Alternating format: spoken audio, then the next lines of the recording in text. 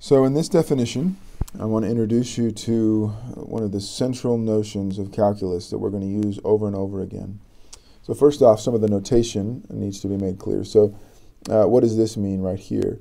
A, this is saying A, this symbol means in or element of, and then the real number. So this is saying let A be an element of the real numbers. So all I'm saying in this is A is a number.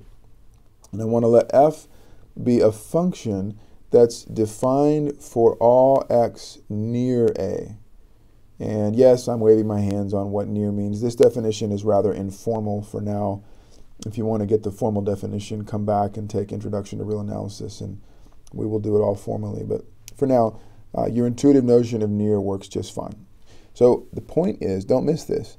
The function does not need to be defined at a. It's perfectly fine if it's not defined at a. It just has to be defined near a.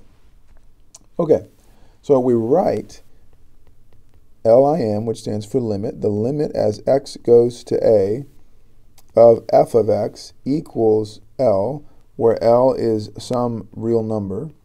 So these limits, we're going to say that this limit equals a number L if the values of f get closer and closer and closer to L as x gets closer and closer and closer to a. And I want to point out to you, this is important, that the limit as x goes to a of f of x, it might not exist. And in this case, we denote this by DNE, does not exist. So I'm not saying that every time that I write down limit x goes to a of f of x, I'm not saying that's always going to be a number. I'm saying we say this expression if f gets closer and closer and closer to L as x gets closer and closer to a. And if that doesn't happen, if there's no L where that happens, then we say that the limit does not exist. So some notation. So we've already mentioned this new notation. And I want to point out that this is the same as the notation that I've showed you in one of the previous videos. This is the same as writing f of x goes to L as x goes to a. Either one is fine. We'll typically use the notation on the left side. You should make sure that you're comfortable with that. And just to say it again, I've said it once, I'll say it again. The limit as x goes to a does not depend on f of a. It's easy to think, oh, just plug it in. No, not in general. Sometimes you can do that, but much of the time, the interesting cases, you can't do that. And we're going to learn all about that. So in general, this limit does not depend on f of a. F of a might not even exist, so there might not even be an f of a to talk about. So make sure that's clear to you. Okay, so some examples that we've already set up and talked about. We did the example as we noticed that, look, this function is undefined at 0, but when we plugged in numbers that got closer and closer and closer to 0, then we noticed that this expression got closer and closer and closer to 0. I'm going to put a little question mark here, simply meaning that we haven't really proved that yet, but that's what our calculations seem to indicate. And then we did this example last time, where we let t get closer and closer and closer to 5.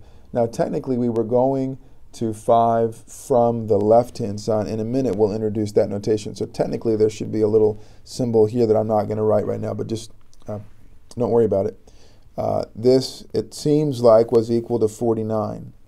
Our numbers were showing us that this expression was getting closer and closer and closer to 49 as t got closer and closer and closer to 5. All right, so I want to give you 3 pictures and discuss them with you that sort of illustrate some of the things that can happen here. So in the first picture on the left, we'll go left to right. I've got a function. This is my function f.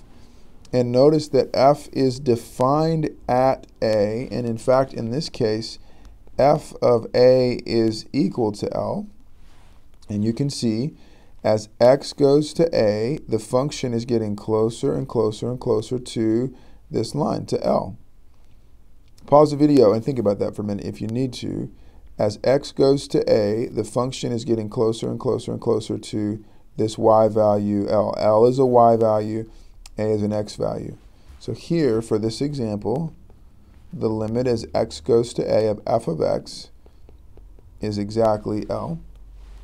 For this example, think with me, as x goes to a, the function is still getting closer and closer to not this point up there, not that, but this y value, right? As x goes to a, the function is getting closer and closer to the y value L. So here, the limit as x goes to a of f of x is still L, but in this case, f of a is not the same as L.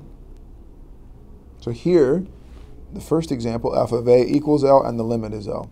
Here, f of a is not equal to L, but the limit is still L. And finally, again, as x goes towards a, the function is getting closer and closer and closer to the value L. And you can see that, right? And so here we would still say the limit as x goes to a of the function is L. In this case, though, f of a simply does not exist. There is no f of a. So all three cases, the limit is L, and yet the behavior of f at a is quite different.